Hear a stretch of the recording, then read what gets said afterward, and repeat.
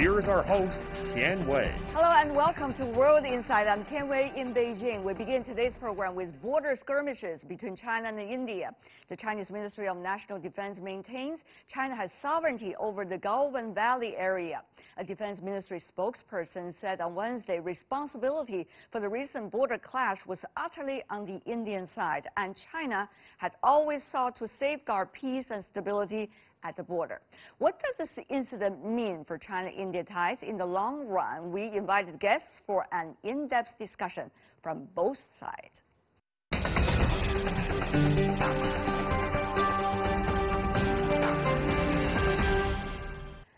How mature are relations between China and India? For answers, I'm joined by three panelists.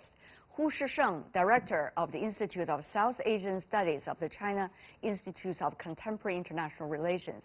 In Beijing also, Ye Hailin, Director of the Center for South Asia Studies with Chinese Academy of Social Sciences. Meanwhile, we're also glad to be joined in New Delhi, India. Sri Kondapalli, who is a professor at the Center for East Asian Studies of Jawaharlal Nehru University. Welcome to the three of you.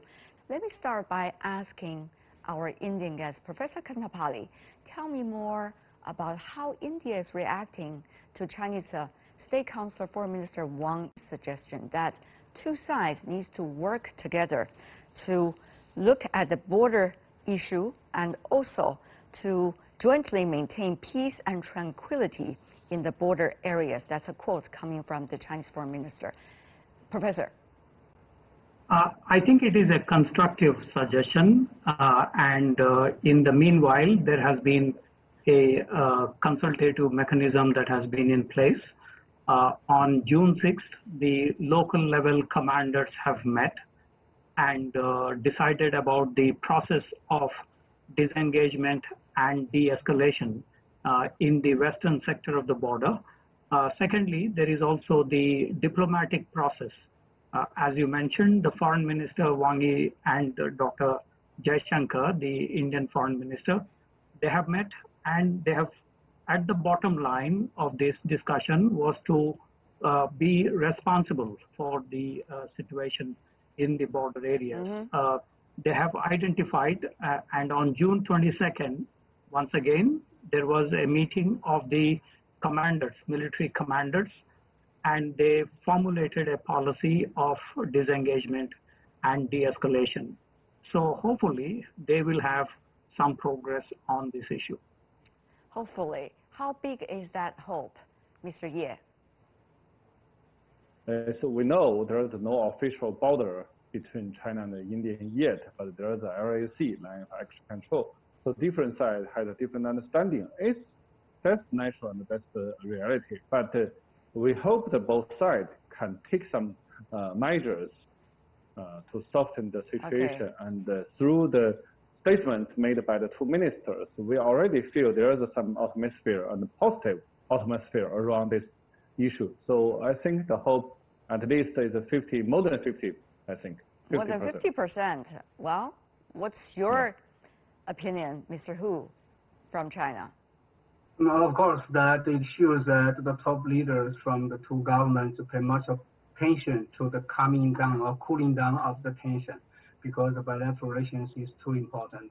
Especially at this juncture, the two governments need more cooperation in addressing so many non-traditional securities. But more important to me is that the implementation of any kinds of consensus and agreements on the ground. We know that the clashes, but before the clashes, we know there is a corps commander level talks and at least 4 points of agreements.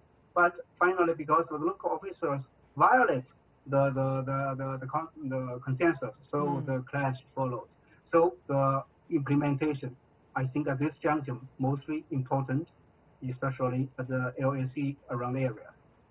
Mr. Ye gave a percentage. He thought at least more than 50% likely there's going to be a very positive result. Mr. Hu, if you want to give a number? No. Hope for what? I don't believe there will be a second China-Indian border war. But hope for what? If it is a war, okay, 100% there will be no war. If for another clashes like this scale, I think more or less there also be no another physical bloody clashes, but clashes will be there, face-off will be there, standoff will be there. I call it is a kind of new normal because the LSC have different understandings by each side.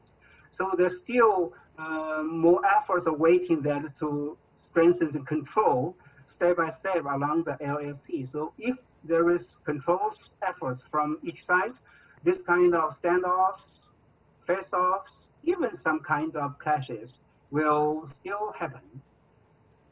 Will still happen. So, Mr. Hu, you and Mr. Ye both have talked about the different understandings of the current line between the two countries.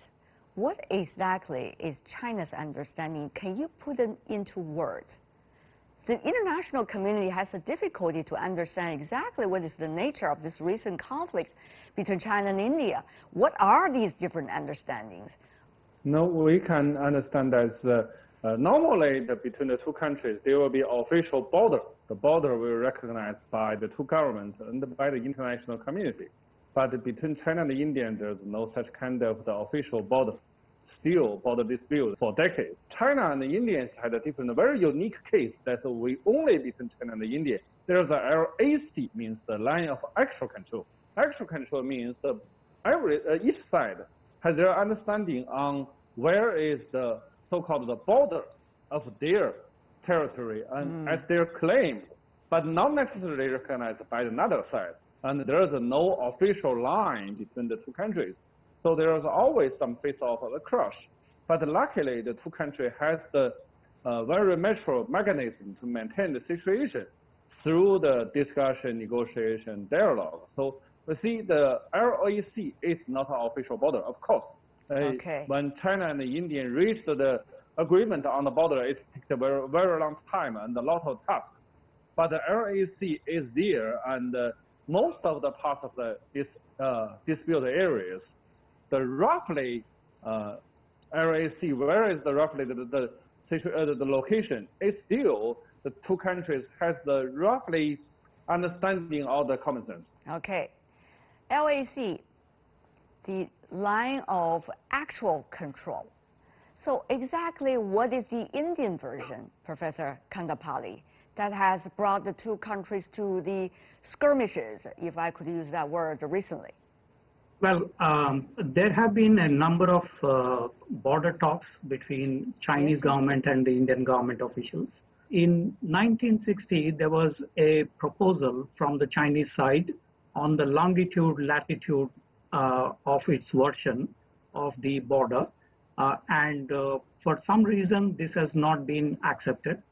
And then in 1981, we began 8 talks till 1987 at the very lower level in the foreign ministry on both sides. Then we graduated to a joint working group mechanism. 15 talks have been conducted on this issue of territorial dispute resolution. And since 2003, and more concretely from 2005, we have had 22 special representative meetings that were organized. The main purpose was to define the LSE and also the territorial dispute resolution ultimately.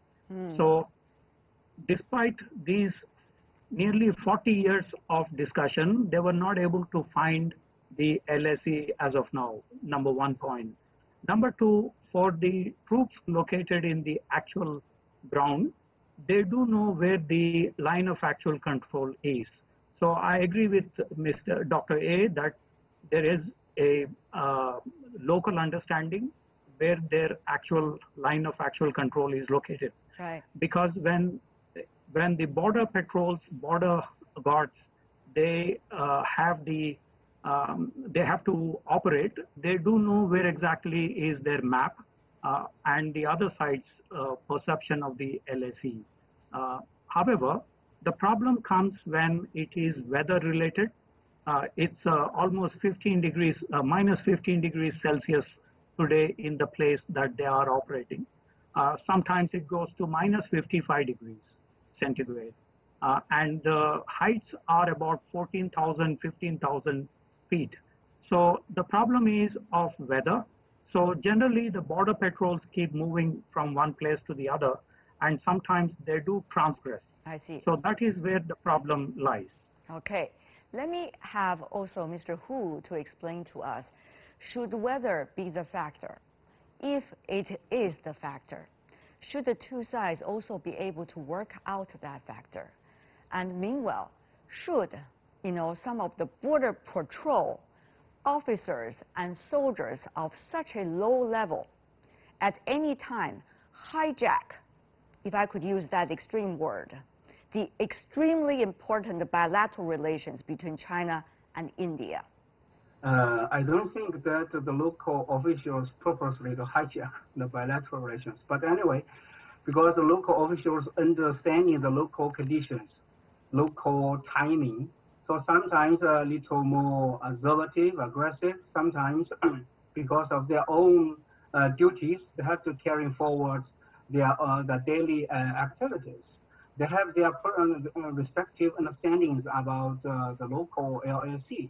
So although just now Professor Srikansa has listed all the mechanisms we have in the past, but the progress is still not that impressive. So it depends on both ends to work to the same direction. One is that the mechanisms still should be carried forward to maintain a general peace, to prevent the border issue to become to kidnap the bilateral relations.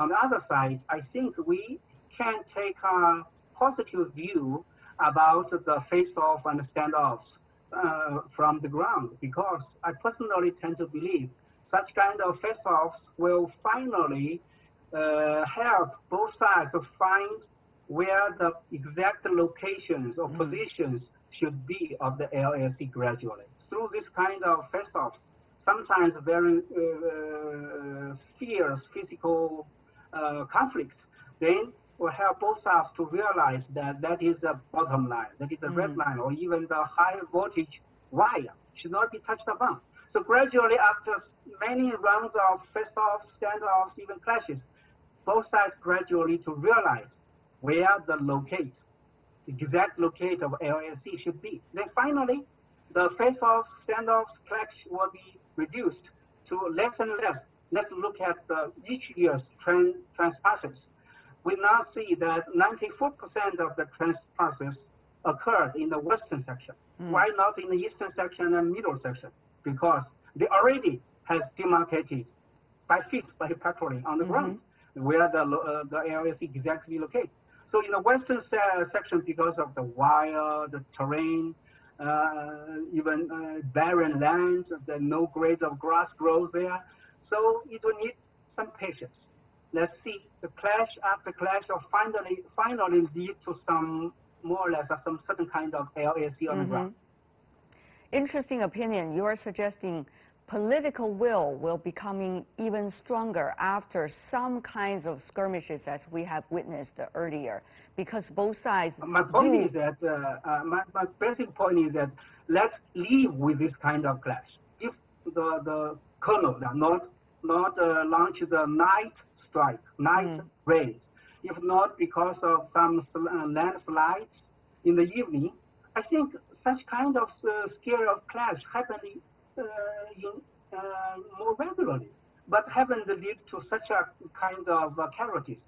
But because of the terrain, because of the night raid, because of the landslide, so everything come together to make it a big news, a big tragedy. But isn't there danger, Mr. Hu, if I could just follow up a little bit about your thoughts? These kind of skirmishes might lead to harsh feelings from both sides toward one another, basically, of course, among the public, right? And then there could be more than fertile ground, or rather more active support for conflict in both countries toward the other side. So, Mr. Hu, when you argue that we probably have to live with these kind of skirmishes, are you suggesting about the reality, or are you suggesting about solution? I think it is one part of the solution in the future. But this kind of clash with so heavy characters should be avoided. But because I said some of the factors cannot be controlled, because of like the evening that should be avoided.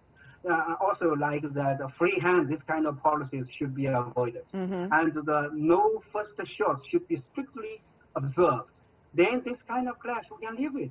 Each year there are several this kind of clashes happen, but not like this time have such a heavy impact upon bilateral relations, upon the feelings of the two peoples. Professor Kantapali, quickly respond to your Chinese colleague. I think there is a mechanism in place. In 1993, there is a peace and tranquility agreement. 1996, we signed agreement in the military field. And in 2005, we have also had an agreement of not taking firearms. And in 2013, we had a BDCA, Border Defense Cooperation Agreement, of not tailing the border patrols. The current problem is that the existing CBMs have not been enough. And at the Xiamen meeting of the BRICS in 2017, in the by-lanes, they decided to have new set of CBMs, confidence building measures.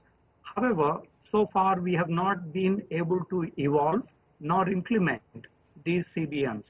So I think partly because of this reason, we have seen the tension. If we would have had more concrete CBMs, the problem could have not been arisen.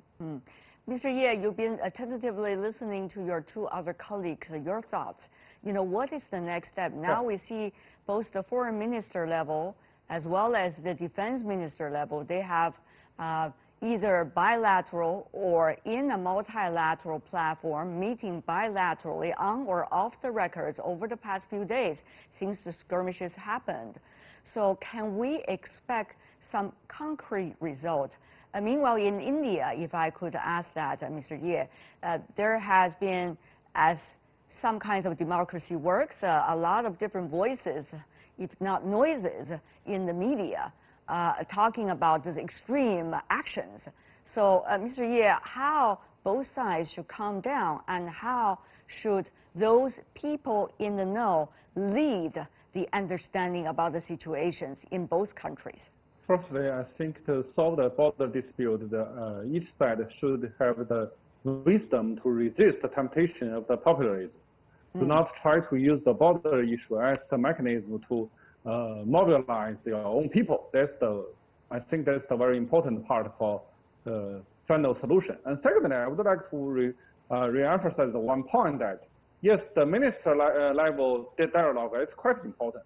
And the local officer, especially the local army military commanders officer, the mechanism is also important. But we need some more pragmatic and policy level. That means the DG level dialogue and discussion between the two foreign affairs ministers or to the national defense ministries, so they can try to make the contribution for the CBM. But let me emphasize another point that the LAC is serve the purpose to maintain the situation, not to serve the purpose to solve the problem. LAC only recognize the current situation, doesn't reflect the stance and the policy of each government on where the border should be. So it takes a long time and requires a very strong political determination. So that's the reason why we hope the two governments and top leaders,